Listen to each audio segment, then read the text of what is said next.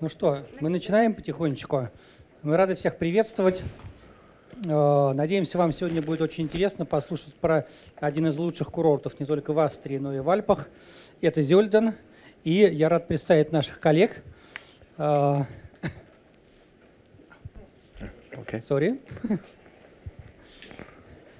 Представители туристического офиса и лифтовой компании этого замечательного курорта. Они вам сегодня расскажут много интересного.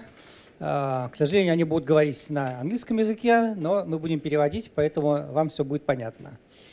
Сейчас я передаю бразды правления своим коллегам. You may start. Okay. А также я хочу представить, разумеется, руководителя нашего австрийского направления Татьяну, которая будет переводить и отвечать на ваши вопросы, которых, надеюсь, будет много. Она профессионал самого высокого уровня и знает про этот курорт тоже очень много. Да, потому что я там неоднократно была. Спасибо. Should I start? So thank you very much for your attendance. Thank you to showing up here and for the interest in the presentation of our region, Ottztal, Zöllden. I'm Gregor. I'm representing the cable car company of Zöllden and representing the village of Zöllden. This is my colleague Daniel, and he's working for the tourist board, and he's representing the Ottztal in total, in general. Ну, итак, очень быстро.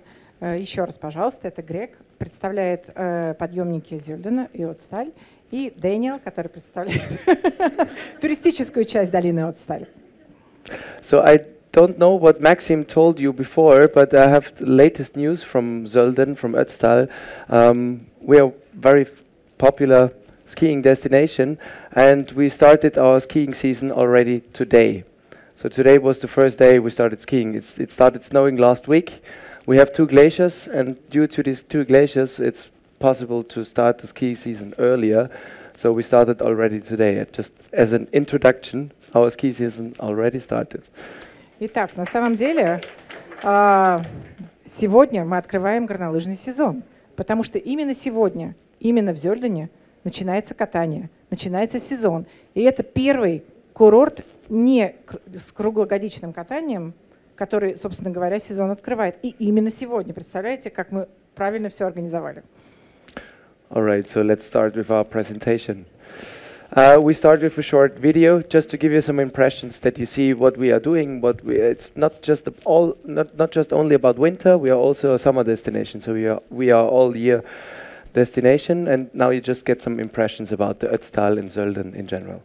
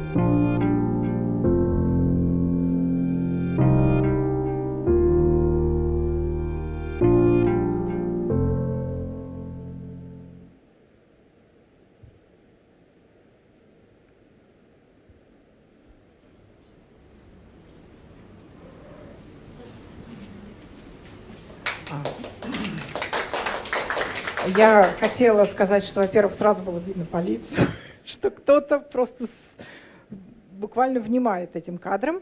Но у меня, на самом деле, буквально два коротких вопроса. Можно спросить, кто уже катался в Австрии?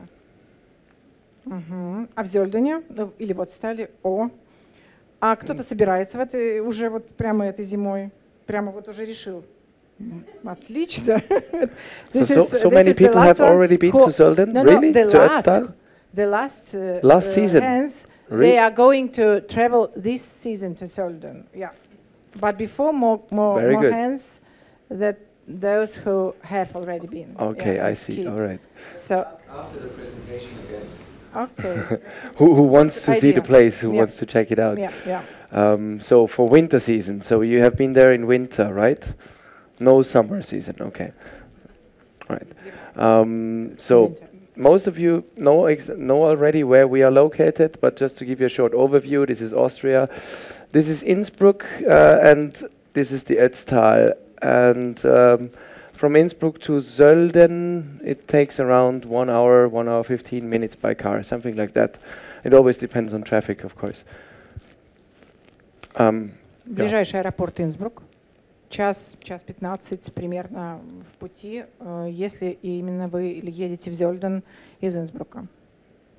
Yeah, we have. I think you just said we have an airport in Innsbruck, and there are in winter season there are direct flights also to Innsbruck, and the next bigger international closest airport is Munich. And from Munich to Zöllden it's around 3 hours by car, something like that. So it's not far. Ну и второй аэропорт, куда гораздо больше летает рейсов, это Мюнхен. Но там немножко дольше, 3 часа, немножко больше иногда из-за загруженности дорог. Но, тем не менее, очень много возможностей.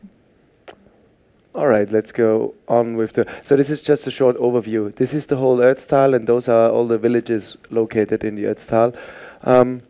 Maybe the most famous one is Zöllden, and the second famous one is Obергurglь-Hохgurglь, those two small villages. And the whole Ottztal is around 85 kilometers long. So from Innsbruck to Zöllden it's 85 kilometers.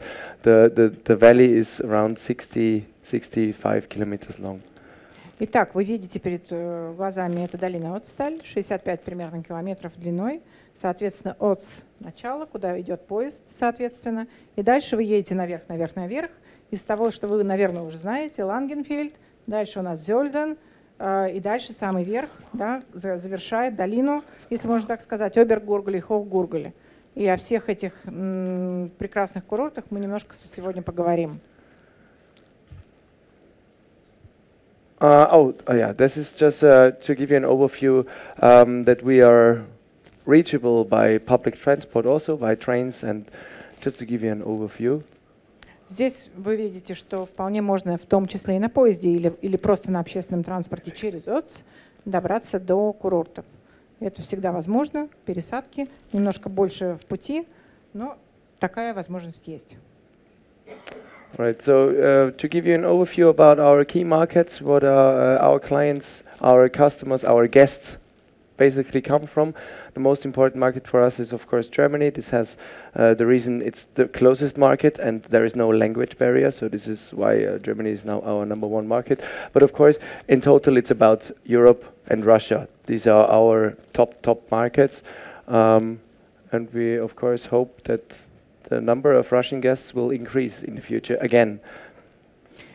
Вы видите здесь ключевые рынки для долины. Естественно, номер один всегда это немецкоговорящие из-за отсутствия языкового барьера, но Россия всегда была очень важным рынком для курортов. И, конечно же, собственно, вы видите, представители здесь. Это значит, что русских там ждут, русских там любят. И, соответственно, поэтому мы с вами здесь сегодня собрались. All right, these are just some facts about the Ottztal in general. In total 6 ski resorts in the whole Ottztal. The biggest one is Zöllden, second biggest one is Obергurglь-Hохgurglь, and we have 4 more ski resorts. And in total we have 356 kilometers of slopes. This is an old number. We have now a new number because there was in Obергurglь-Hохgurglь they built a new lift, and we have now 361 kilometers of slopes. And in total 90 ski lifts.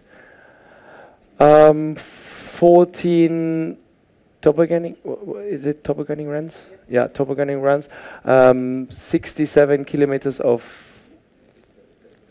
the length of the valley, exactly. So for me, it's kind of hard to 143 kilometers of ski touring tracks, yes. 310 kilometers of winter hiking. Winter hiking tracks, yeah, and 3000 meters of. Очень много цифр, но основное то, что в принципе, как правило, интересует в первую очередь количество трасс, где вы катаетесь на лыжах. Это, хотя здесь 356, но буквально пока мы здесь стоим, уже стало 361, потому что построен новый подъемник в Обергургле и, соответственно, новый склон. Поэтому это весь Отцталь. Чуть позже, вот буквально в следующих слайдах, именно про ски-пас, то, что очень важно, количество подъемников, масса всего, кроме горных лыж, санки, скитуринг, хайкинг. Да, и сейчас немножко подробнее обо всем об этом. So just some facts about the whole valley. What is new since last year? We have the Ottztal Super Ski Pass. As I mentioned before, we have 6 ski resorts in the whole Ottztal. And the Ottztal Super Ski Pass is a ski pass which gives you the access to all 6 ski resorts with one ski pass. This is possible when you buy a ski pass starting from 3 days or more. You automatically get the Super Ski Pass. And then you have access to all 6 ski areas. In total, this number is not correct. It's 361 kilometers of slopes, and in total 90 ski lifts. The public transport in the whole valley is for free when you have a valid ski pass. So it's very easy to go from one resort to another resort. And yeah, you automatically get the super ski pass from 3 days or more. There's no additional charge for it. Собственно, это очень важная информация, особенно для тех, кто когда-то уже здесь был и, может быть, снова собирается или рассматривает такую возможность. Отцталь суперский пас с прошлого года, собственно говоря, когда вы покупаете его на срок от 3 дней, собственно, меньше никто и не покупает, по крайней мере, из русских, приезжающих туда, у вас сразу же автоматически он превращается в Отцталь суперский пас, и, соответственно, и сюда входит 361 километр трасс, 6 курортов, из которых основные это Зёльден и это Обергургль-Хохгургль. Остальные немножко, ну, они маленькие, но они, тем не менее, доступны по ски-пасу для катания. 90 подъемников, ну и основное это то, что от 3 дней у вас без каких-либо доплат это сталь суперский пас. Чуть позже будет информация. Okay, this is the map of the ski resort of Zöllden. I mentioned before we have 2 glaciers. This is why we start the ski season so early. This is the Rettenbach Glacier and this is the Tiefenbach Glacier. On the Rettenbach Glacier, the FIS Alpine Ski World Cup, the first race of the season, always takes place in Zöllden, here on the Rettenbach Glacier. And this is the place where we opened the ski lift today already. In total, we have 144 kilometers of slopes, state-of-the-art infrastructure, the 2 most powerful mountain feeder gondolas, here the Gigi-Joch and the Geislach-Kogel. So the 2 most powerful worldwide are in our ski resort. And we have a snow guarantee from October until May. So the ski season in Zöllden is mostly from September until May, the ski season, and the snow guarantee is from October until May. This is also because of our altitude. Zöllden, the village of Zöllden, is on 1,377 meters above sea level. The highest point in the ski resort is 3,340 meters above sea level. Because of this high altitude, we can have this snow guarantee. Итак, Зёльден. 144 километра трасс, высота курорта 1350 метров, максимальная высота 3343. Большой перепад высот, как вы видите. 2 ледника, Реттенбах, соответственно, и Тиффенбах. Это ледники, благодаря которым гарантия снега с сентября по май. И, собственно, именно благодаря этому открыто катание уже сегодня. 2 самых мощных подъемника в мире. Это, опять же, информация для тех, кто был давно. Потому что огромное количество инвестиций. Gigi-Joch и Geislach-Kogel. И дальше немножко больше про это, потому что это действительно очень уникальный факт и очень интересный. И, конечно же, это ски-сафари. То есть вы объезжаете всю эту зону катания, не снимая лыж, пользуясь просто подъемниками. 2 ледника еще раз и немножко больше в следующих кадрах. So just some facts again about Zöllden. 144 kilometers of slopes in the ski resort, 31 very modern state-of-the-art ski lifts, chair lifts and gondolas. We have a maximum capacity per hour in the whole ski resort of 65,000 persons per hour. As I mentioned before, we have the 2 most powerful mountain feeder gondolas in the world in our ski resort. This is an advantage for the skier, for the guest, because there is no more waiting time, no queuing. You just go to the gondola in the morning and you go up the mountain. No more waiting. This is an advantage we have. And what is also very special, we have the Big 3. We call it the Big 3. It's the only ski resort in Austria, all over Austria, which has 3 peaks beyond 3,000 meters, which are accessible by a ski lift. This is also unique in Austria. Итак, еще раз вкратце про зону катания. 144 километра трасс. Самые современные подъемники, из которых 2 самых скоростных и мощных в мире. 65 тысяч пропускная способность человек в час. Самое важное и уникальное – это то, что зоны катания соединены с ледником. То есть ледники, они очень легко доступны с помощью подъемников. И 3 вершины выше 3000 метров. Опять же, вы можете туда подняться на подъемниках и, соответственно, оттуда начать катание. В принципе, это достаточно уникально. И даже я бы сказала, что больше такого в Европе, наверное, нет. Если кто-то знает, можете сказать. All right, the 2 glacier areas. So this is the Rettenbach Glacier. This is the slope from the FIS Alpine Ski World Cup. And here we started skiing today at this place. And the 2 glaciers give us the chance to have such a long skiing season. So the highest point, as I mentioned also before, is at the Rettenbach Glacier. It's up here. You don't see it. It's 3,300 meters above sea level. Итак, вот это конкретно Реттенбах-ледник. Соответственно, откуда катание возможно с высоты 3340 метров. И второй ледник Тиффенбах, которые, соответственно, соединены тоннелем. И можно прокатиться на лыжах между ними, можно прокатиться по дороге. И именно здесь, мне кажется, я уже сказала, но еще раз на всякий случай, именно здесь открыто сегодня катание. И именно здесь проходит знаменитый первая гонка Кубка мира, Фисовская трасса, вот эта, которую вы видите. Это проходит в октябре, всегда 35 лет подряд. Если вы решите в октябре поехать сюда, вы сможете покататься и посмотреть. И именно благодаря этим 2 ледникам вы видите, что катание 3300 метров, именно это и является гарантией, абсолютной гарантией снега, что, как правило, всем очень важно. Здесь нет никаких сомнений, что все будет со снегом очень хорошо. And also a side fact I just forgot about to mention it before about Zöllden is, of course, we offer for every kind of skier. We offer so from beginner to absolute expert level. We offer every kind of slope. So you can start skiing in Zöllden very easily, and for an expert, you have black slopes which are very steep. So we really cover everything, and we have one of the highest numbers worldwide when it's about space in the ski resort. We can offer more than 400 square meters per skier, even if the ski resort is really packed with 19,000 skiers. We can offer more than 400 square meters per skier, which is even especially for skiers who are beginners. You have a lot of space. You don't need to watch out that much. It's much easier to ski.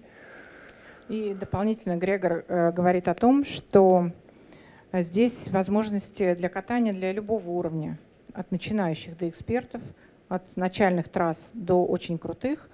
И очень важно, трассы широкие гарантируются любому лыжнику, даже когда в период высокого сезона, например, в феврале или в Новый год, когда до 90 тысяч человек на склонах, 400 квадратных метров на лыжника.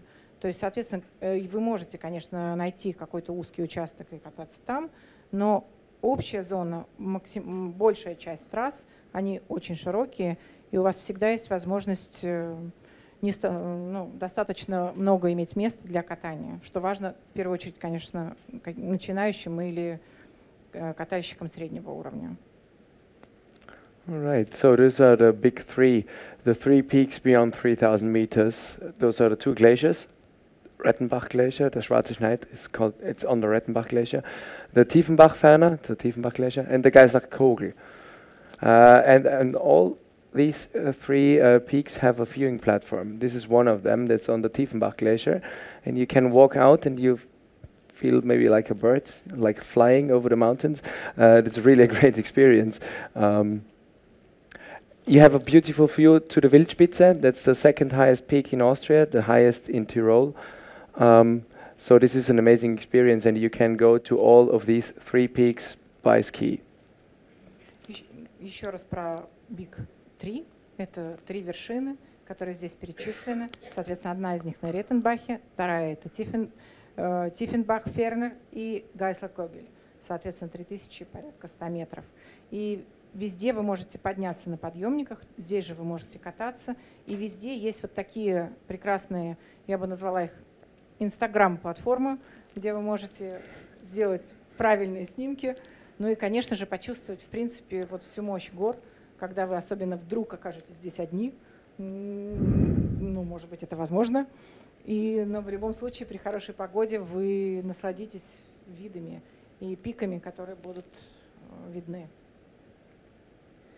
Infrastructure, when it's about, I also told you before, we have the two most powerful mountain feeder gondolas in our ski resort, Gigi-Joch and Geislach-Kogel. The Geislach-Kogel was built in 2010, and until 2016 this was the most powerful mountain feeder gondola with a maximum capacity of 3,600 persons per hour. And in 2016 we built the Gigi-Joch, this is this one you see here, and since 2016 this is the most powerful in the world with a maximum capacity of 4,500 persons per hour. So this is why I told you before, there is no more waiting time. You just go up the mountain very, very quick, very fast. Another fact, we have 33 ski hats and restaurants in our ski resort with really, really good food. I can recommend that. Tatiana knows about it. Really good. And this is the fact I told you before about the 400 square meters per skier, even if the ski resort is really, we have a lot of skiers in the ski resort. And we have the longest descent in Austria in our ski resort with more than 2,000 meters of altitude distance. 15 kilometers long and more than 2,000, around about 2,000 meters of altitude distance from the glacier down to the valley of Zöllden, to the village of Zöllden. Несмотря на то, что здесь, в общем-то, все написано, я, тем не менее, добавлю еще раз два самых мощных подъемника. Geislach-Kogel был построен в 2010 году, Gigi-Joch в 2016 году. Ну, то есть они были заменены, старые на новые. И сейчас, собственно говоря, они являются самыми мощными в мире. И, например, на высоту 3100 метров, такие как, например, Geislach-Kogel, вы поднимаетесь за 8 минут. И, в принципе, такого нет вообще нигде в Европе. Вы нигде, ну, вспомните свой опыт, может быть, вы катались на ледниках где-то еще. Это всегда достаточно долгое путешествие. Может быть, подъемники, может быть, автобусы, может быть, еще что-то. И всегда это определенный путь. Здесь вы поднимаетесь непосредственно, может быть, даже от своего отеля, сразу наверх, откуда вы можете кататься везде, на, соответственно, зоне катания. 33 горных таких аутентичных ресторана с очень высоким качеством еды. Самая длинная в Австрии трасса, то есть спуск 15 километров с перепадом высот 2000 метров, 400 метров квадратных. Это та площадь трассы, которая гарантируется каждому лыжнику, о чем мы уже упоминали. Those are the two mountain feeder gondolas. Geislach-Kogel, Gigi-Joch, just to give you an overview how they look like. This is a 8-seat gondola, so 8 persons can fit inside, and this is 20 to 25. It depends. In summer it's 25, in winter it's 20, because in winter they have ski equipment, so it's less space. But, они немножко разные. Здесь 10 человек, здесь 20-25, но так или иначе это очень скоростные подъемники. So, I don't know if you like James Bond, hopefully, because the latest James Bond movie, Spectre, parts of the movie were shot in Zöllden. And we have now, since last year in summer, we have this unique James Bond installation called 007 Elements. This is a unique, the only officially licensed James Bond installation worldwide in a very special location, beyond 3,000 meters of sea level. So you need to go up with the cable car. Here, behind Tatiana, you see it. There is a cable car, you just see the cables. Then is the Ice Cube restaurant, and next to it, this is the James Bond installation. Inside of the mountain, beyond 3,000 meters. Absolutely amazing. What is special? It's the only. It's an installation of not just about James Bond. It's about movies in general. So you get very deep background information about how they produce such a James Bond movie, how much effort it is to do all these, to make all these special effects, to produce these stunts. It's called Elements 007 because every gallery, every room in this installation stands for another element of a James Bond movie. Film music, characters, gadgets, stunts, special effects. This is why it's called Elements 007. The size of the exhibition is 1,300 square meters. Yeah, it's in a very scenic spot in a very special location. Это один из моих любимых пунктов про Зёльден, на самом деле, потому что не только потому, что именно здесь проходили съемки последнего фильма Бондиана «Спектр», но еще и потому, что это настолько идеально совпадает с духом курорта. Вот именно эти фильмы. И, соответственно, здесь, после того, как съемки были закончены, был построен единственный в мире лицензированный, Грегор называет это инсталляцией, это можно назвать музеем, хотя это не совсем правильно. Вот здесь у нас с вами приходит Гайслакогель. Это знаменитый ресторан Ice Cube, который в фильме, кто видел, был такой футуристической больницей. Но он не был построен специально для фильма. Это, собственно, причина того, потому что его однажды увидел режиссер, вот именно в такой, потому что он за 2 года до принятия решения был построен. Его увидели и в конечном итоге приняли решение, что съемки будут проходить здесь. А вот это, соответственно, здесь вход, и вот это конкретно 207 элементы, непосредственно инсталляция, посвященная всем фильмам о Бондиане. Почему элементы? Потому что каждый зал посвящен какому-то элементу, будь то гаджеты, или это какие-то характерные роли, или это женщины, или это машины, или это спецэффекты. То есть мы все любим эти фильмы вот за все за это. И там это представлено совершенно в потрясающем виде. Это 1300 квадратных метров пространства, 2 этажа. Но самое невероятное — это техническая составляющая, потому что вы видите на слайде, это вид, который открывается, потому что все это, большая часть встроена внутри горы на высоте 3000 метров. Это сложнейшее, в общем-то, инженерное сооружение, которое при этом открывает вам вот эти совершенно невероятные просторы Альп, но при этом вы смотрите, наслаждаетесь какими-то своими любимыми кадрами из фильмов разных лет.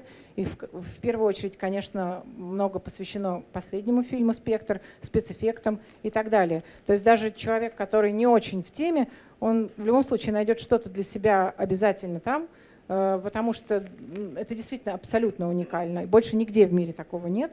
И конкретно сейчас это есть в Зёльдене, вот уже будет 3-й сезон. So I can highly recommend that. It's not just for James Bond fans, it's for, so even not James Bond fans go inside and come out of the installation and say, wow, that's just amazing. We learned so much about film production in general.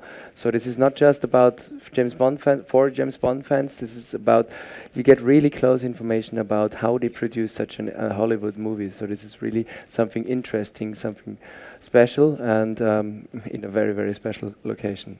of Ну, course. Грег сейчас дополнительно тоже говорит немножко то же самое, что уже я сказала. Это не только для фанатов фильма, это в любом случае для тех, кто немножко интересуется кино, потому что здесь очень много всего. Есть интерактив, например, вы, да, то есть даже детям, например, вы просовываете руку, там специальное такое сооружение, и вам сканируют и говорят: ага, вы выпили вчера 20 шотов шнапса, ну и так далее. То есть немножко, конечно же, вокруг этого немножко фана, но это все очень интересно и очень на высочайшем уровне. Поэтому это действительно то обязательно, которое все это нужно посетить.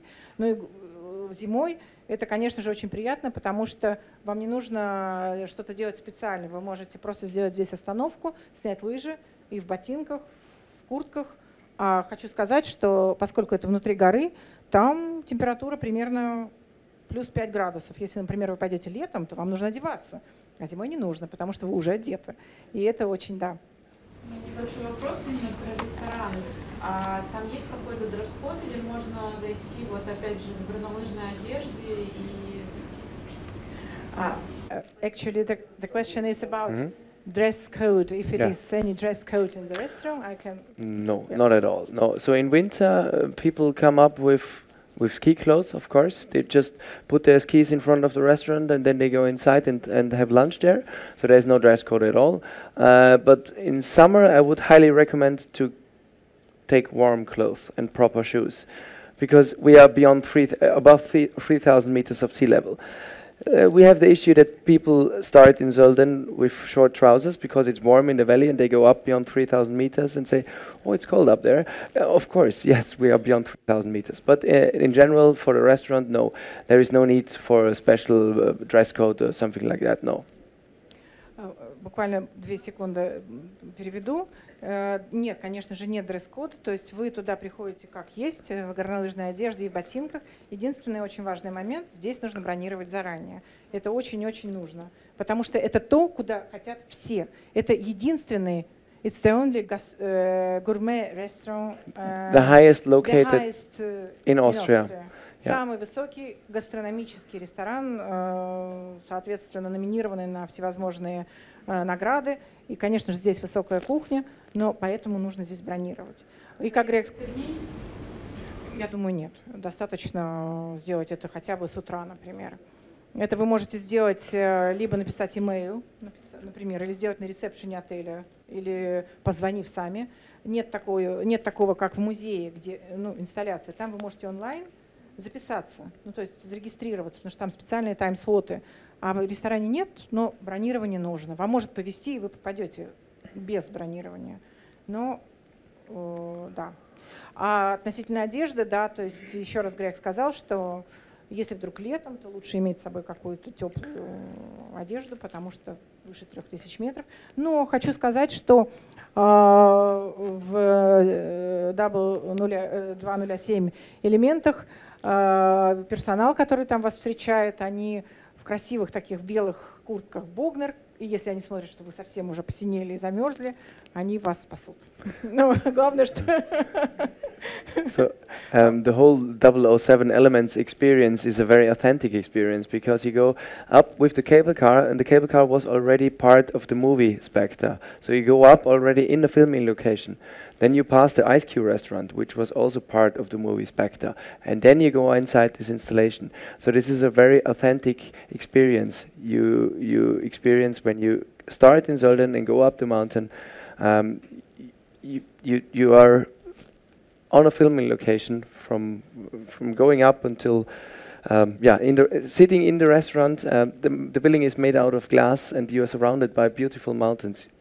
Sitting there and having lunch is really one of the most beautiful experiences when it's about dining or having lunch in Austria. И немножко еще раз, то есть вы здесь абсолютно погружаетесь в тему, начиная уже непосредственно с подъемника, с гондолы, которая уже была частью фильма, там были съемки тоже. Более того, одна или две. So you do have one or two like James Bond gondolas. Yes, two. Two. Yeah, with James Bond music inside. Да. То есть у вас даже есть возможность попасть именно в ту гондолу, где у вас будет вот это вот ту-ту-ту-ту, вот это вот все будет. И дальше у вас ресторан, дальше у вас 207, И в ресторане все вот это вот полное остекление, совершенно потрясающие виды, гастрономический обед, водка мартини, все как и не взбалтывать. Да. This is how it looks inside, so it's very modern.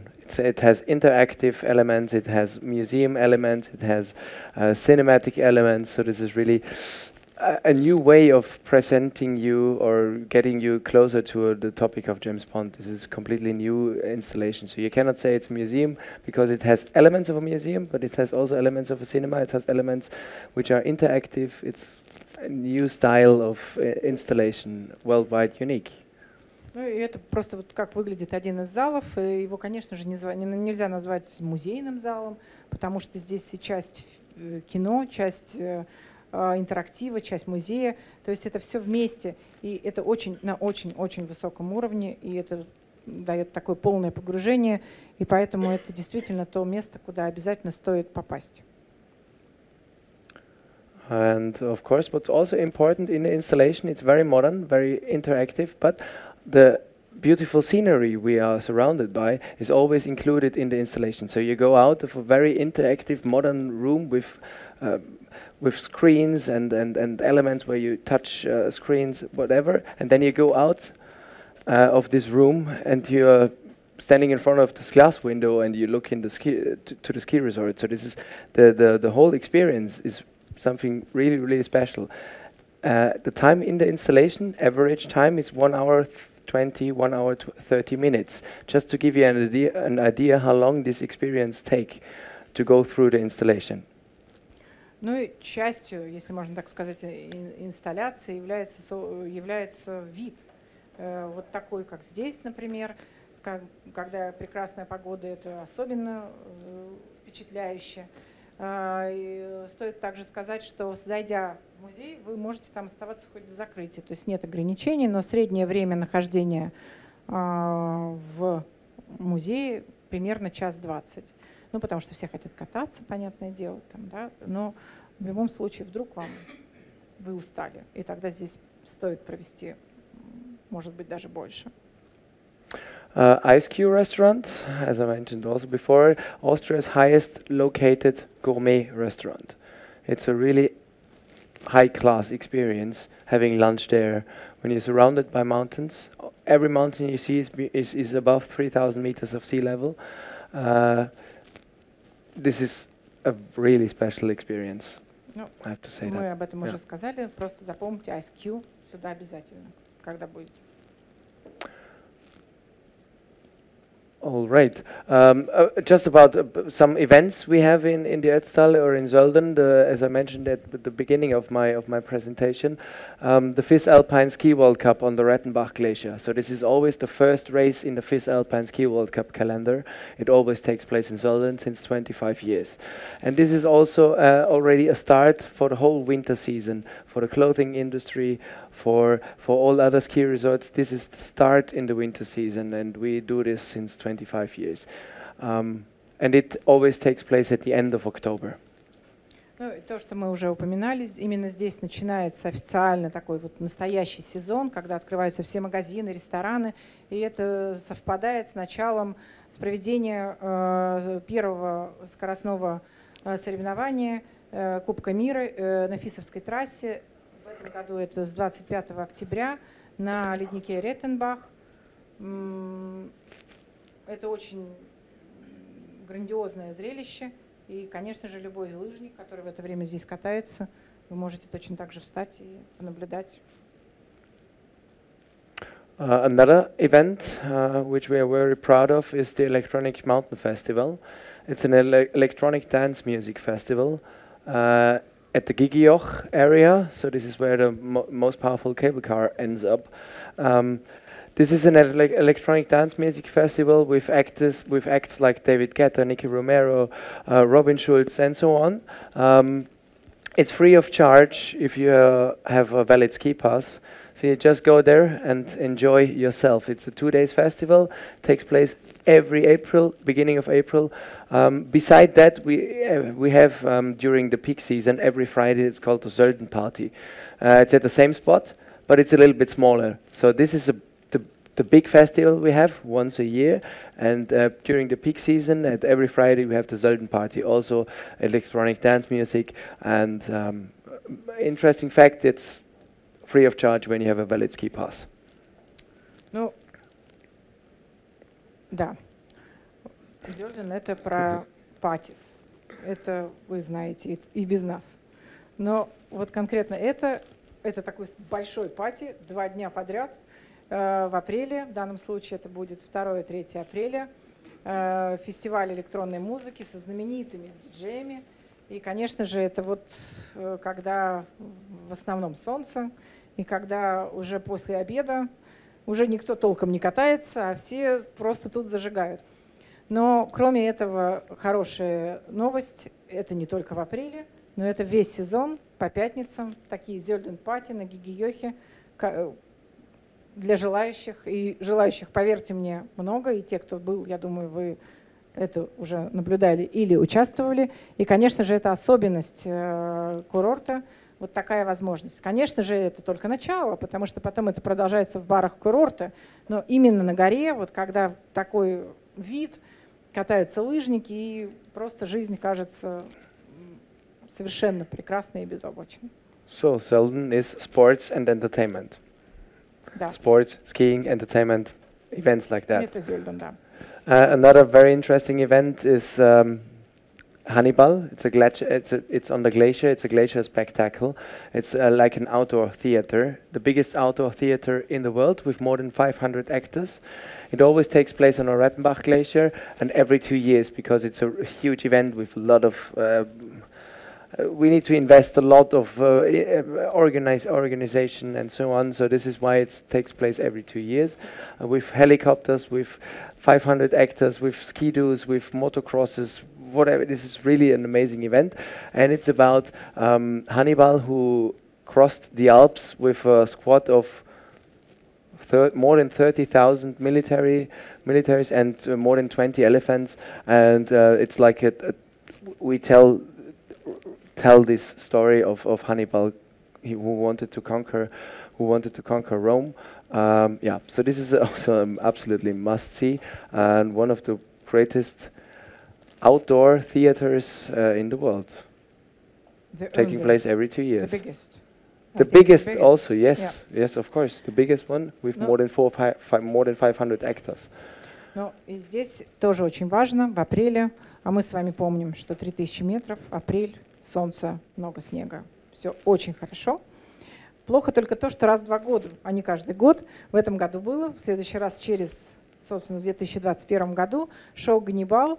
Это единственное в мире шоу такого уровня на высоте 3000 метров, более 500 участников, вертолеты, ратраки, изображающие слонов, потому что речь идет о Ганнибале, который переходил через Альпы, хотел завоевать Рим, у него было более 20 слонов, у него было более 30 тысяч войска, и вот это все демонстрируется вот таким вот образом. И, конечно же, это совершенно потрясающе. И, в общем-то, хотя апрель не является очень популярным временем для нас с вами для катания, однако, тем не менее, рассмотрите для себя однажды, может быть, в следующем году, вот именно это время, потому что вы будете свидетелями совершенно потрясающего зрелища. Right. Now I hand over to my colleague Daniel. He will present you about Obергurglь-Hохgurgle, the second biggest ski resort in the Ottztal, and high-class skiing and high-class destination when it's about hotels and so on. Daniel, yes.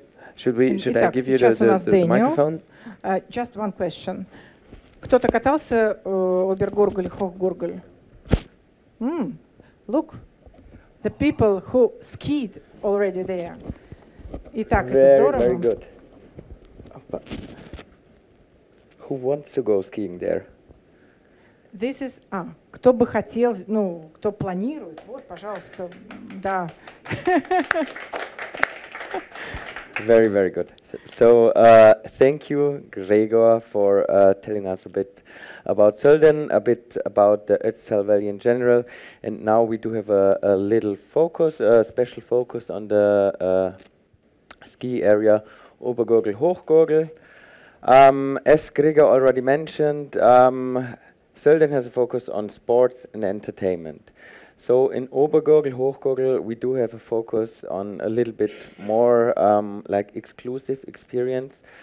We also call it the Diamond of the Alps. The diamond just stands for very, very high quality, good quality, and this is what the ski resort is famous for as well. What is special about this resort? We are located on, you can see it over here, Obергurgl. This is the lower part of the ski resort. It's located on 1,930 meters above sea level. Hochgurgl is located on 2,150 meters of sea level. So this also makes it possible to start into the season very, very early. Of course, Zöllden started today, but this is due to the glacier. The Zöllden ski area is connected to the glacier ski area. There's no glacier ski area in Obергurgl-Hofgurgl. Of course, there are glaciers like all around, but you can't ski them with a lift. But due to the high altitude, skiing is possible very, very early in the season, and we're going to open in about mid of November. Итак, как мы помним, Обергургль-Хохгургль также входит в Отцталь суперский пас. Это зона катания. Как вы видите, это все очень высоко. 1930 метров Обергургль, 2150 метров Хохгургль. И когда мы говорим об этом регионе, и если мы сравниваем Зёльден, это у нас драйв, это у нас такие развлечения, а Обергургль-Хохгургль это такой лакшери уровень, и поэтому он называется бриллиант Альп.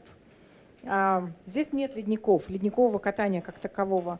Но, как вы видите, опять же, подъемники идут на высоту более 3000 метров. Именно оттуда идут спуски. И перепад высот 2000 метров, 3000 метров. Это, конечно же, очень высокие склоны. И гарантия снега здесь абсолютно полная. Именно поэтому уже в середине ноября здесь открывается сезон, причем полностью. То есть вся зона катания уже открыта. Поэтому для тех, кто хотел бы открывать сезон уже, допустим, не на леднике, а вот именно на таких вот курортах, вот всегда, пожалуйста, это, в общем-то, один из, ну, наверное, единственный курорт, не ледниковый, который открывается полностью уже в середине ноября. All right, so about the ski area in general, again, a few more facts. Zöllden is the biggest one. We heard already from Gregor. Obергurgl and Hofgurgl together has 112 kilometers of slopes, so it's the second biggest ski area in the valley. We do have a total carrying capacity of 42,000 people per persons per hour in the ski area, so also a very, very high amount of people can ski over there. But what is special over here, like you never have the feeling of being of having a crowded area around you. So the slopes over there in Obергurgl-Hofgurgl are very, very wide open, and I was just like talking about the slopes today in the morning. You can ski one slope 2 or 3 times a day, and it is always different because it's so wide open. On the left side it's different than on the right side. We do have 6 mountain feeder gondolas who can bring up the persons in the ski area, and altogether it's just like the quality of skiing is very high. The safety is also a very important issue because there are not many people around you. It is safe to ski there for a beginner and for experts as well. Ну, главная цифра — 112 километров трасс ски-сафари. Ну, близко к Зёльдену, казалось бы, да? Поменьше подъемников и поменьше вроде как пропускная способность 42 тысячи человек в час. Но вот кто катался, вы меня должны поддержать. Потому что здесь вы можете в принципе быть одним. Вот единственный человек на склоне. Может не быть вообще никого. То есть какие там 400 метров квадратных? Весь курорт для вас. Причем это может быть не просто в январе, это может быть в феврале, когда шикарные условия, солнце светит. В принципе, в Зёльдене будет толпы народа, будут все там зажигать. Здесь поля, катание, черные трассы, пустые, любые трассы пустые. И просто это мечта абсолютная, которая, в принципе, наверное, вот с таким качеством всего, но невозможно себе представить где-либо еще. Это самый главный момент про эту зону. 6 скоростных гондол ведет снизу вверх, достаточное количество для того, чтобы без всяких, какие там очереди, вы без всяких очередей туда попадаете наверх достаточно быстро и обкатываете в свое удовольствие с утра до вечера любые склоны. И самый вкусный суп-гуляш во всей Австрии. Самый вкусный суп. Вот вы знаете. Да. Точно. Yes, and this is like an actual picture of the ski area, as you can see over here, and the valley. What is very, very special about Obергurglь and Hochgurglь, you can see it on the image over here. The hotels, they are surrounded by the pistes, so ski in, ski out is doable or possible in pretty much every hotel. So this stands for the quality. Also, we offer, I'm not quite sure about the amount of 4- and 5-star hotels, but it's for sure one of the biggest percentage of 4- and 5-star hotels all over Austria you can find in Obергurgl-Hochrgurgl. So this speaks for the quality again. We do have 13 mountain huts and 12 hotel restaurants, so altogether you do have 25 facilities for going and having lunch or just a snack. It's very easy to reach from the pistes and very, very good quality of food also, because it's just like the Obергurgl-Hochrgurgl area stands for quality. As I already mentioned, 6 mountain feeder gondolas and the safety of the ski area. Итак, немножко цифр. Вы видите перепад высот. Основное преимущество курортов в том, что здесь полный ски-аут, чего для Австрии не так часто это встретишь в Австрии.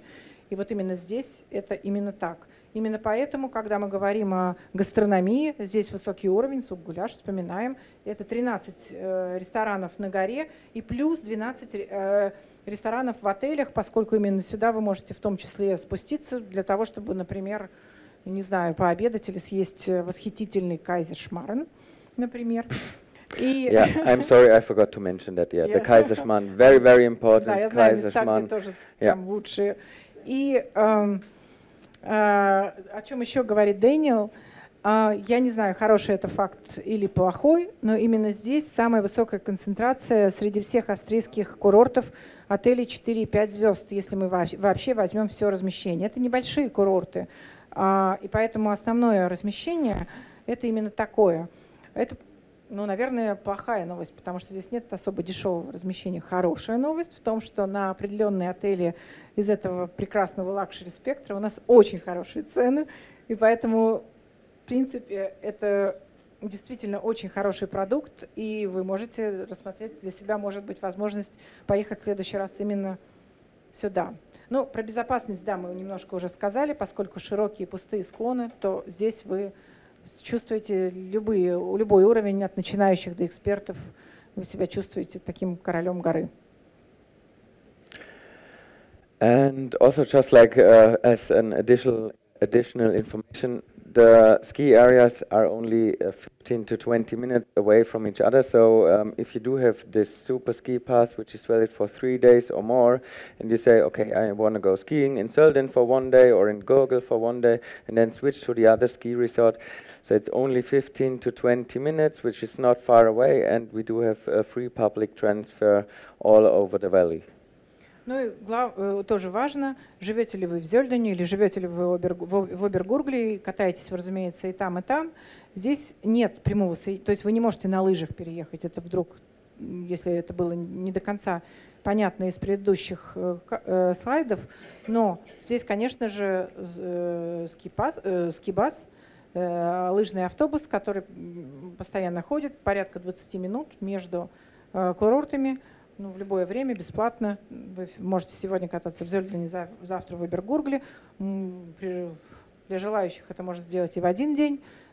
Все это, естественно, включено в скипас. Because we were talking about Kaiserschmarrn, so it's about food and drinks, we had the ice queue in Zöllden, and what the ice queue in Zöllden is some kind of the top mountain star for Obергurglь-Hохgurgle. So as you can see on the image over here, it's located like right underneath the mountain peak. It's a very, very beautiful place.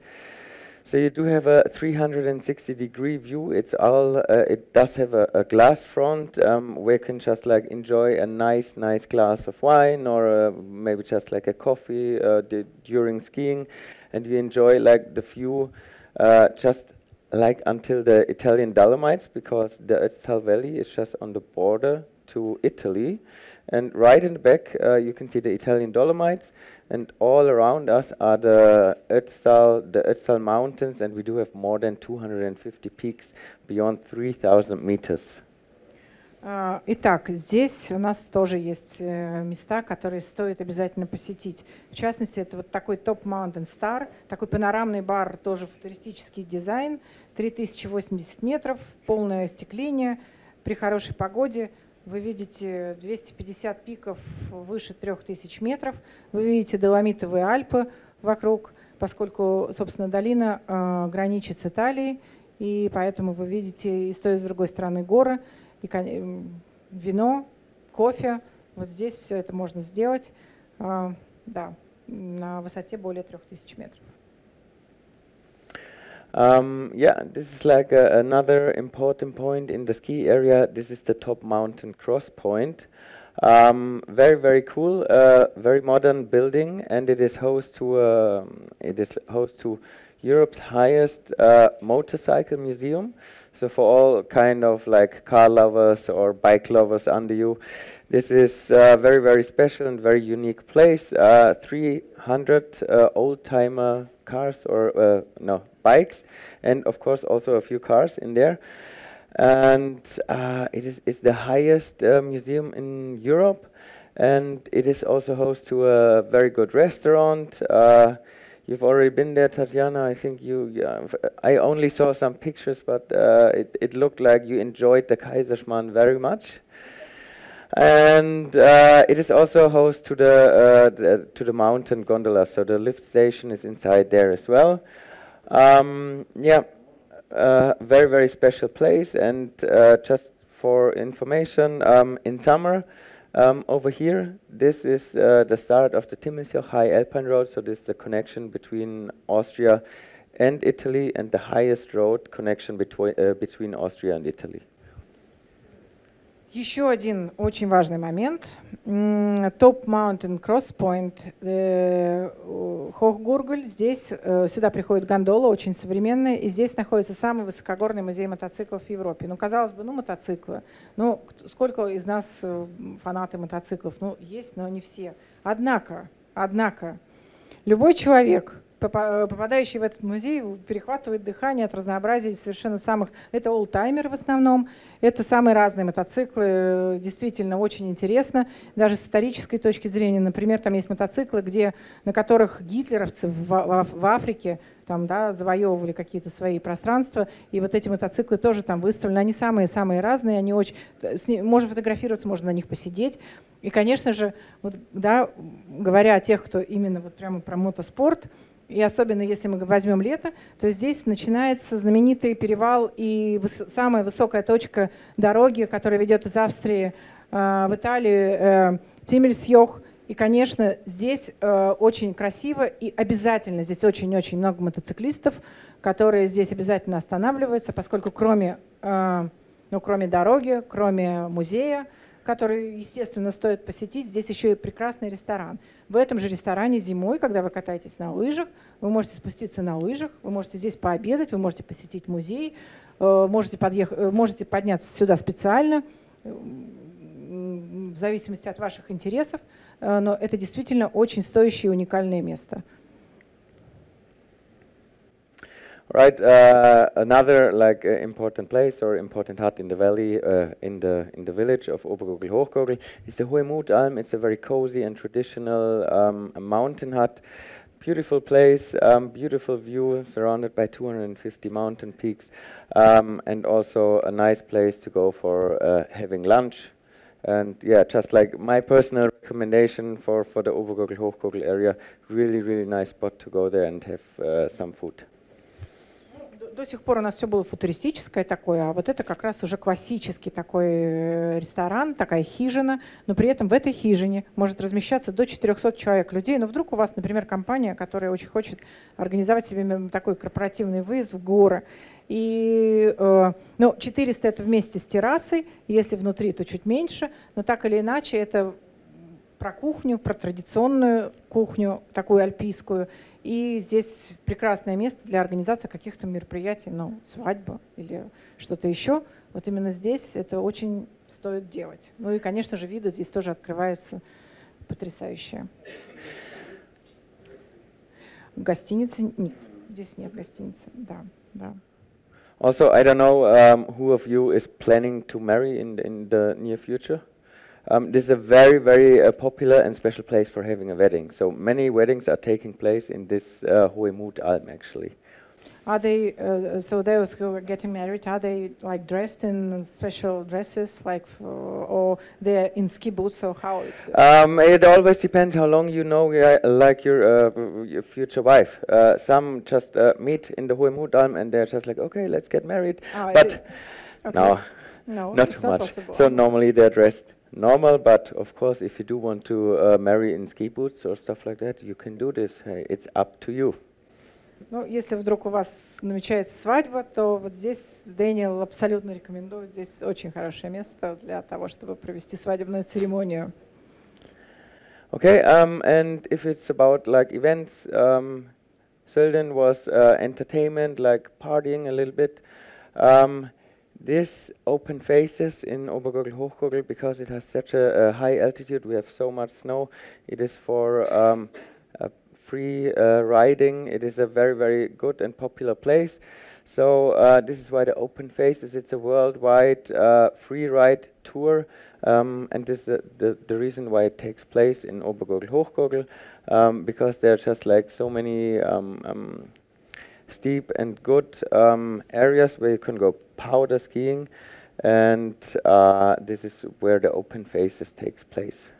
Здесь Обергургль также очень известен благодаря своим возможностям для фрирайда. И здесь находится, наверное, одно из самых сложных, если можно так сказать, мест в мире для фрирайда. И здесь, опять же, 4-звездный уровень.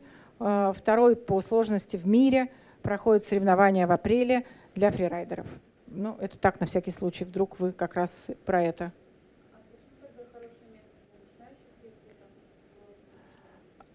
By the way, why it's written that it's very good place for beginners? Why? What does it mean? Because it's also very difficult because it's for free rides, for free riders. So it's written over there for beginners. Probably it's a bit. I don't know if like the translation just. I didn't translate it by my own. No, but you can say like for beginners it's good because you have much space on the slopes, but this event is not taking place on the slopes. But it's not really about I mean, free ride and beginners. It's no. You should not begin skiing on like a mountain like this. Don't do it, please. No. Do me a favor. No, but it has just like the variety. It is good for beginners because you have so much space on the slopes, but also it is good for freestyle skiers or for free ride skiers, because they have this high amount of snow, and just a powder heaven. Probably it's a good place for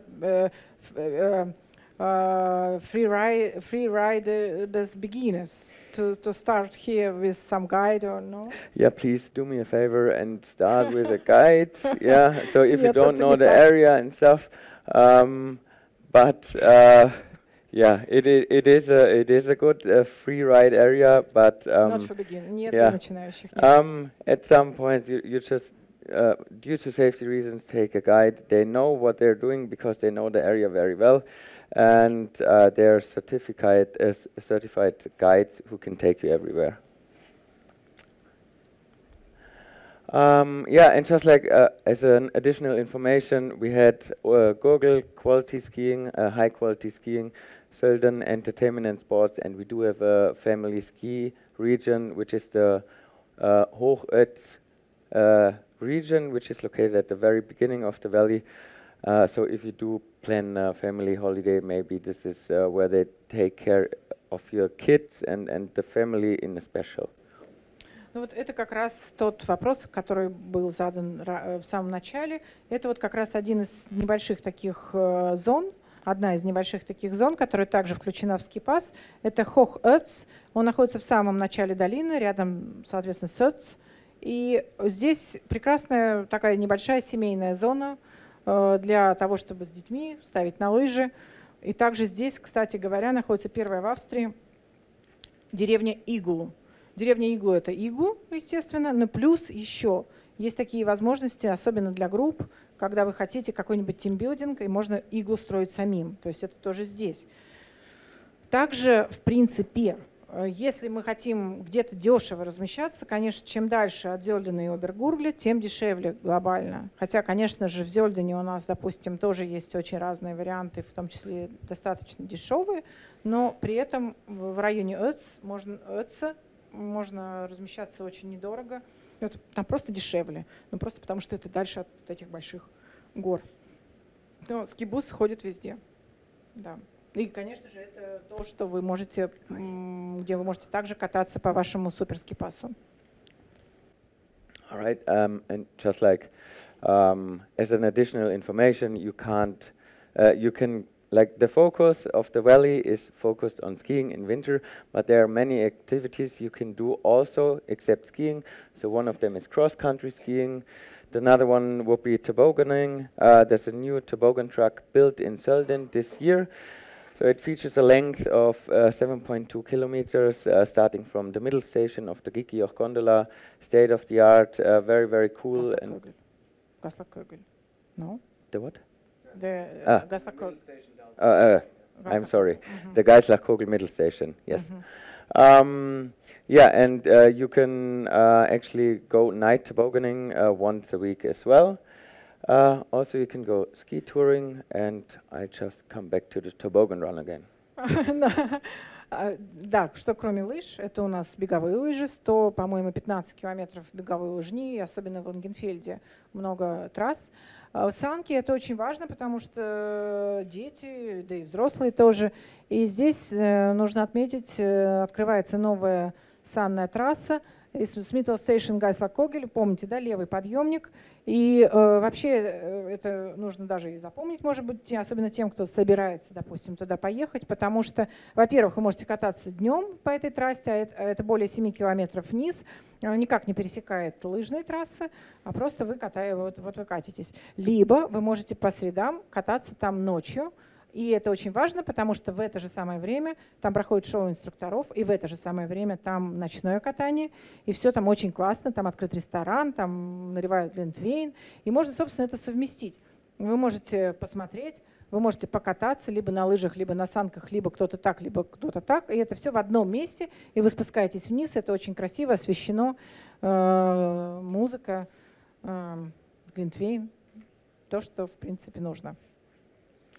Yeah, and also, of course, this is possible in the valley, go ski touring, because not every lift has a mountain feeder gondola on it, so you can explore so many different peaks throughout the valley. Of course, with a certified guide, you're always on the safe side, so ski touring is definitely a must-do.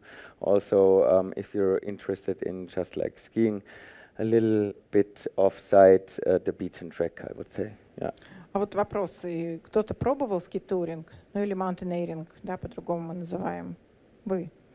Потому что это важно, потому что это очень-очень становится популярным. Начали, конечно же, это местные, которые, может быть, устали от просто лыж, и они решили, ну почему бы нам нужно исследовать что-то такое, куда нельзя забраться с помощью подъемников. Соответственно, ски-туринг, когда вы идете, у вас пятка отрывается, вы идете туда, куда нельзя добраться другим образом, вы идете пешком. Для этого нужна определенная физическая форма. Дальше вы, соответственно, катитесь, да, как обычно, на лыжах. И это становится очень популярным везде в горах. и в частности здесь, в Зёльдене, маршруты, гиды. Вы можете покорять себя, покорять новые маршруты, и в том числе пробовать это, поскольку есть гиды, и вы можете, да, взять себе инструктора, гида, и это попробовать. Потому что если у вас, вы человек, вы чувствуете в себе уверенность в этом, это вот как раз может быть тот момент, который стоит попробовать именно здесь, в Зёльдене. Then a very, very important hotel in the valley is the Aquadome, but it's not only a hotel, it's well known for being a thermal spa, the thermal spa in the valley, and probably like the most famous one all over Austria. I heard the word Instagram, you were talking about Instagram before. This is like an absolutely must do, even though if you're not staying in the Aquadome, go there for a visit. Like it is so cool if you're just lying in one of those bowls, surrounded by the mountains. In summer and in winter, you're just lying in there. You relax. You have these beautiful mountains around you, and it's such a nice place to go. It's featuring actually 55,000 square meters. I don't know what happened with the translation, but it's 55,000 square meters of wellness area, so you can go wellnessing, spa, relax over there. But if you're there with your family, for example, they have a special family area with like slides and just like to have an animation for the kids as well, because the kids want to get entertained all the time. We do feature a lot of saunas and steam baths. We also offer female saunas because so there's like a separation between men and women, so that there's like one sauna which is concentrated only for women. And yeah, it's just like so much to do in this Aquadome. And a really, really nice really nice spot, and you definitely have to go there either in summer or in winter. Итак, это еще одно место, которое никак нельзя пропустить, если вы, в принципе, будете в долине Отцталь. Аквадом — это и отель, и термальный комплекс, находятся они в Лангенфельде. Лангенфельд от Зёльдена немножко ниже, соответственно, ехать тоже минут 20 примерно, и точно так же туда ходит общественный транспорт. Можно здесь жить. Это 4 звезды Superior отель, очень высокого уровня. В Лангенфельде есть также другие отели, но если вы предпочитаете жить ближе к подъемникам, то вы, конечно, живете где-то как минимум в Зёльдене. Но сюда обязательно хотя бы один раз нужно обязательно съездить, потому что это абсолютно уникальный термальный комплекс, не только потому, что здесь 55 квадратных, почему-то вот неправильная цифра, 55 квадратных метров зоны wellness и спа, разные бассейны, вот такие чаши с разной водой, холоднее, горячее, соленое, в струи и прочее. Ну, вы знаете, но здесь особенно это еще и плюс красиво, потому что все это в очень таком, это очень дизайнерский такой проект, и, в общем-то, это такой очень уникальный для Австрии. В Австрии много термальных курортов, но такой один. И кроме непосредственно термальных всяческих бассейнов. Здесь, конечно же, всевозможные сауны, бани. Есть отдельные сауны, потому что, вы знаете, в Австрии совместные сауны в основном, но здесь конкретно есть отдельные зоны для женщин, где вы, соответственно, для удобства, для кому это важно. И также есть семейные зоны с горками для детей, маленьких, побольше, взрослых, потому что на горках можно, конечно же, спускаться любому возрасту. Работает он долго, причем в обычные дни до 11, а по пятницам, мне кажется, до 12. Здесь можно поужинать непосредственно прямо вот в халатах, например, или завернутым даже в полотенце, если вы не хотите одеваться, вы поужинали, пошли дальше плавать. И да, и это, безусловно, полный релакс. И главное, что это действительно вот уникально. Для тех, кто, может быть, любит такие комплексы и много где вы, может быть, бывали, то такого вы не встречали точно нигде. Точно, абсолютно. Yeah, and because that's the Aquadome, you can do it in winter and in summer. So we're switching to summer now, just like a few more information for you. If you're going to the Ottztal Valley, if you're staying there for a few days, We do have more than 300 hotels that offer the Ottztal Premium Card. So the Ottztal Premium Card is an all-inclusive card which gives you access to all of the important activities and things to do in the Ottztal Valley during summer. So we do offer you a free public transfer. It is included. You can use every mountain gondola during the summer once a day, so you don't have to pay anything extra. The entrance, double entrance in the Aquadome thermal spa is included, so you can go there twice. The Area 47, the access to Area 47 is also included. I'm going to show you and present you a little bit more about the Area 47 after this. You can hire a bike once during your stay, so everything is included. You don't have to pay anything extra, so you don't get just like a discount. It's just an all-inclusive card where you can do all the main attractions all over the valley. Сейчас мы с вами немножко пройдемся по лету, совсем коротко. Однако, вот вопрос, а кто летом отдыхал в горах и занимался какими-то активностями? Не обязательно, в принципе. Да? Очень хорошо. Теперь мы перейдем к Зёльдену, потому что здесь действительно такое вот очень интересное предложение. Более 300 есть отелей в долине Отцталь. В одном из них, если вы живете летом, то вы получаете в подарок вот такой Отцталь премиум карт, по которой масса всего вам предоставляется, собственно, в подарок. Это пользование гондолами, пользование подъемниками. Это дважды посещение в течение вашего пребывания аквадома. Это Area 47, о которой два слова следующим кадром. Это подъемники, по-моему, я сказала. Это велосипеды, но в течение одного дня, то есть вы один день можете взять велосипед, это будет бесплатно. Это весь общественный транспорт, это музеи, это многое другое. В принципе, это действительно очень интересное предложение для лета. И летом здесь много чем можно заняться, и все больше и больше спрос идет по поводу летнего отдыха. Ну и, собственно, даже здесь сейчас, мне кажется, это было достаточно много рук, когда вы сказали, что вы проводите лето в горах. Yep. So another interesting thing or activity in summer is the Bike Republic in Zöllden. So in Zöllden, where you can go skiing in winter, we do have a program for bikers, for mountain bikers, downhill enduro bikers. So we call it the Bike Republic in Zöllden. This is a very, very cool thing, or very, very cool bike resort, especially for the beginners or first-time triers, because it is not like we're not focused on professional bikers.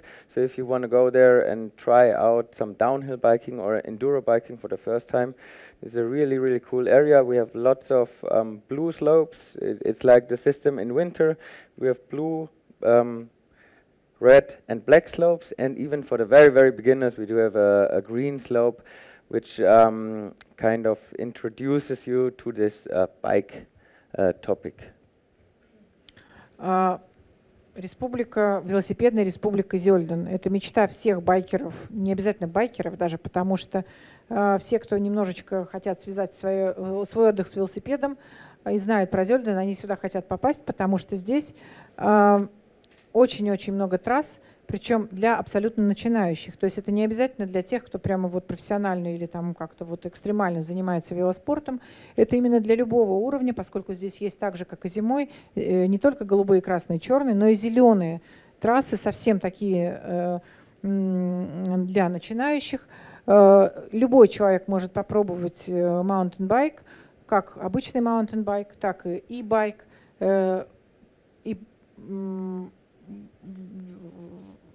Разнообразие трасс очень большое, именно поэтому сюда приезжают очень многие, кто хотел бы попробовать горный велосипед. Right, and because we were talking about the Area 47, so the Area 47 is our outdoor action playground in summer, like pretty much everything related to water sports activities you can do there. We have more than 35 activities which we offer over here. So you can go canyoning, you can go rafting, you can go blobbing. This is you're kind of sitting on a pillow, somebody's jumping on you from the back, and you're getting thrown out in the into the air. How you call it? Blobbing. Blobbing. Blobbing. Yeah, a very, very cool thing to do. There's also we call it the water area. You can just go there, relax, and lie next to kind of a lake.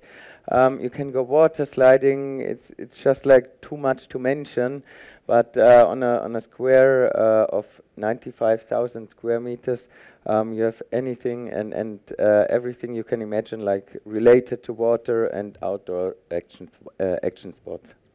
Здесь тоже очень интересный момент, потому что это тоже абсолютно, тоже нигде больше в Европе такого нет. Не знаю, как насчет мира, в Европе больше нет. Это специальный проект, который был не так давно создан, несколько лет назад. Он называется Area 47.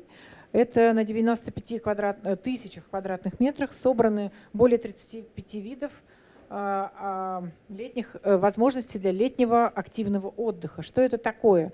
Это река, где вы занимаетесь рафтингом, каньонингом и что-то там еще.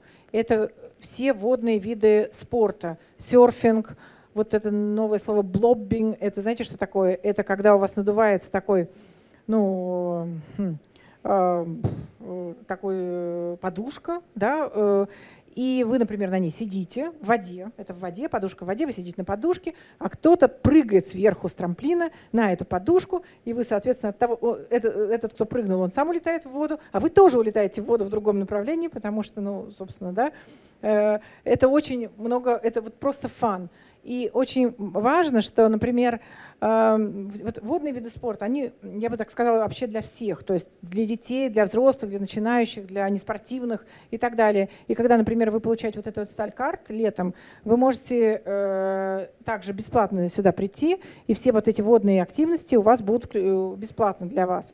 Но, кроме всего этого, здесь есть много чего еще. Здесь есть и вы можете попробовать на мотоцикле, на таком мотоцикле по горам. Вас этому будут учить. Или, например, там очень высокие несколько маршрутов, очень сложных и не очень сложных, веревочный парк высоко, либо горные велосипеды. Более 35 видов. У нас на самом деле есть ролик потрясающий про это, потому что лучше один раз увидеть, чем 100 раз услышать. Но поскольку мы все-таки здесь больше про зиму, и если у вас будет желание послушать больше, вы всегда, пожалуйста, можете с нами связаться, или мы можем вам предоставить этот ролик, посмотреть, или вы просто можете зайти в интернете, потому что это абсолютно невероятная вещь. И здесь же можно жить, остановиться на ночь, на две, потому что если вы приехали, вы хотите попробовать несколько вариантов, вы можете остаться, здесь такие шале, здесь есть площадки для барбекю, здесь вы можете просто вот в таком на лоне природы, в окружении прекрасных гор провести 1-2 ночи. Здесь есть еще такие вигвамы, но не факт, что они, правда, останутся к следующему лету. Это очень интересное место для тех, кто любит какие-то вот новые для себя активности или просто, чтобы все это было в одном месте, а это именно так здесь. Yeah, I think you already mentioned it. That's like a thing I want to add as well. So accommodation and lodging, of course, is doable over there as well. Then just like the last thing I want to add, the Timmelsjoch, it's a high alpine road. This is the connection between Austria and Italy we were talking about before. Right next to it is the top mountain cross point. This is the entrance to the Timmelsjoch high alpine road. A very, very beautiful and scenic road for every car lover, bike lover who wants to go for a nice ride, for a curvy mountain road, and a very nice excursion for the summer.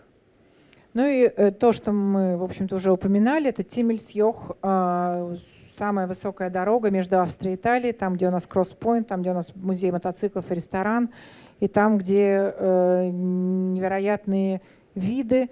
И летом, я, например, кстати, там была в июне, и у меня есть фотография, где я стою на дороге вот так, и я не достаю рукой до снега, который, собственно, там еще пока не растаял. Это было в июне, но это не мешает. На самом деле это было очень уже тепло. Он просто оставался по бокам, и он должен был уже растаять с таким солнцем очень быстро. Но это действительно очень красивая дорога, и особенно для мотоциклистов это очень важный момент. Of course, it's only open in summer. Да, это, конечно, только летом. Because in winter it's just like too much snow. And like the last event, the highlight in summer for the valley is the Ottztal cycle marathon. So it's kind of the Tour de France for the amateur bikers. It's an event only for amateur bikers. So more than 4,000 amateur bikers, they do have a dream. We always say they do have a dream. It's just like do this marathon and kind of survive. So it's 4 mountain passes. More than 230, so it's 238 kilometers long, 5,500 altitude meters, and all in all, a really tough race. This year we got a new record on the track because conditions were very good. So the record is now on 6 hours and 47 minutes. But it goes until like very late in the night, and a very tough event, and you can be very proud on yourself if you finished this marathon and you survived this race actually, yeah. Ну и еще один такой highlight это Отцталь веломарафон, который проходит. It takes place in September. Beginning of September. В начале yes. сентября. Более 4000 велосипедистов. Это очень сложно. Это не для профессионалов. Фактически любой человек, да, если вы умеете, если вы считаете, что вы в достаточной форме, вы можете зарегистрироваться и принять участие. Там были также русские участники. 238 километров, 4 перевала, перепады высот 5500 метров в общей сложности. И это очень сложно. И рекорд в этом году, новый рекорд, 6 с лишним часов. Ну, это очень действительно рекорд, и если вы это сделаете, вы можете по-настоящему собой гордиться. All right, so that's it. We say thank you for the time, thank you for coming, and we hope to see you in the Ottztal Valley soon. Yeah, it was quite a long presentation, but now we really covered everything, summer, winter, so you know really what we do in summer and in winter. Yeah, thank you for attending, thank you for showing up, and hopefully we can welcome you soon again here at Ottztal. Здесь я еще хотела бы добавить буквально несколько слов, поскольку я представляю компанию Jet Travel, мы более 20 лет на рынке, и, конечно же, наши туры в Зёльден и Обергургль-Хохгургль, они весь зимний сезон, просто были уже вопросы, я буквально в 2 словах хотела бы об этом упомянуть. У нас мы работаем на базе наших блоков мест, мы летаем только регулярными рейсами, и это Мюнхен, это Уральские авиалинии, это Люфтганзе, и это Аэрофлот, это Инсбрук. Также есть S7 по воскресеньям с хорошими слотами, есть австрийские авиалинии, но это, правда, у нас только новогоднее расширение. Есть также Зальцбург на всех этих. Ну, собственно, да, это наша полетная программа. И я знаю, что среди вас также есть уже наши клиенты. И спасибо вам за доверие. Но еще раз говорю, мы более 20 лет на рынке, и мы специализируемся особенно в Тироле. Тироль — это непросто, и мы любим, когда непросто. Здесь очень востребованные отели, и для того, чтобы получить хорошие контракты, нужно действительно иметь достаточно опыта в этом непростом деле. И вот на всех этих рейсах, которые вы сейчас видите, у нас есть пакеты, и я предлагаю вам рассмотреть для себя такую возможность, потому что часто за счет того, что у нас мы выкупаем все эти места за год вперед фактически, мы делаем групповые трансферы, и у нас специальные цены на отели, включая гарантированные комнаты, поскольку есть Новый год, есть февраль, когда там очень плотно все загружено из-за того, что европейские каникулы. Я не буду сейчас показывать отели, поскольку дальше именно речь идет об отелях. Скажу лишь, диапазон цен примерно такой. От 400 примерно евро ну, допустим, в середине января за недельный пакет при проживании в апартаментах в центре Зёльдена в пределах 500 метров до подъемника, ну, до условно бесконечности, но в действительности очень-очень много разного размещения у нас в Зёльдене. Зёльден на данный момент номер 1 в продажах, и всегда он у нас в топе 3 среди всех продаж зимой. Мы очень много отправляем в Альпы. У нас свои представители, они встречают вас в аэропорту, они помогают вам на курортах, всевозможные скидки на аренду, прокат оборудования, лыжной школы и так далее. Но главное, это, конечно же, когда мы, конечно же, стремимся, и у нас получается делать в итоге пакет, который будет выгоднее купить, чем если собирать это самим. В том числе за счет того, что у нас заранее заблокированные как билеты, как я уже сказала, так и отели. Мы знаем хорошо отели, мы знаем все новости об отелях. Иногда, знаете, бывает так, мы просто делаем также мероприятия для наших агентств. Иногда бывает так, что отели, поскольку они заняты чем-то там еще, у них много дел, они какую-то новость не помещают у себя на сайт. Ну, например, казалось бы, подумаешь, построили шикарный бассейн. Уже 1,5 года работает, нет упоминания на сайте, ну и так далее. Есть самые разные варианты, и у нас есть специалисты, которые всегда вам обо всем расскажут. Также мы уже много лет продаем туры в Обергургль-Хохгургль. И как раз то, о чем я вам говорила, есть совершенно уникальные варианты. Это 4 звезды отели, которые вы никогда не купите по такой цене напрямую в отеле или в других каких-то онлайн-системах, просто потому что у нас просто специальные контракты. Это то, чем занимаются операторы, это то, на чем мы, собственно говоря, стоим. Это наш профессионализм, монетизированный за 20 лет вот в такие пакеты. Мы знаем эти направления, мы их любим, мы много раз там бывали, мы знаем лично ательеров. И поэтому, в общем-то, если мы вас заинтересовали этим прекрасным регионом, вдруг, если вы о нем еще не знали или знали мало, то вы всегда сможете к нам обратиться за консультацией, за какой-то помощью. У нас много возможностей. Вот, собственно, это то, что я хотела бы добавить. Ну и еще раз хочу сказать спасибо нашим друзьям и еще раз выразить свое невероятное восхищение этим регионом, потому что мы работаем со многими лыжными, ну, мы везде в Альпах работаем. Здесь совершенно потрясающий подход. Вы понимаете, вся система подъемников здесь — это частный бизнес, частный. В 1948 году был построен первый подъемник в Зёльдене, и с этого началось развитие его как горнолыжного курорта. Это с этого момента частный бизнес. Ни одной копейки, которые они получают, а это не только подъемники, это рестораны и так далее, это все вкладывается в развитие. Отсюда все инвестиции, потому что вы понимаете, что чтобы построить самый мощный в мире подъемник, нужно очень прилично инвестировать в это. Нигде больше такого нет. И здесь очень человечные цены, поскольку в Австрии, ну вы знаете, в Австрии, ну, если говорить о стоимости скипаса, стоимость скипаса порядка 280-290 евро за 6 дней. Собственно говоря, это вот эти 361 теперь километров трасс. Очень человечные цены в ресторанах, но есть отели на полупансионе. И вот именно этим Австрия любима, благодаря очень хорошему сочетанию цена-качество, незавышенным ценам за реальный очень высокий уровень. Именно за это вот Австрия имеет очень много постоянных клиентов, которые возвращаются из года в год. А особенно сюда стоит возвращаться, поскольку каждый год здесь происходит что-то новое, возникают новые подъемники, новые трассы, и все это улучшается и становится совершенно космического уровня. И это, можно сказать, далеко не о всех курортах горнолыжных в Европе. Вот на этом, наверное, я хотела бы закончить. И если у вас есть вопросы, пожалуйста, вы можете их задать прямо сейчас, вы можете нам позвонить. Мы очень рады, что вы пришли. Для нас это определенным образом, наверное, что-то новое. И мы очень рады вот такой прямой связи с вами. Какие-то ваши комментарии очень важны. И мы, конечно же, стремимся улучшать наше качество обслуживания, наш продукт.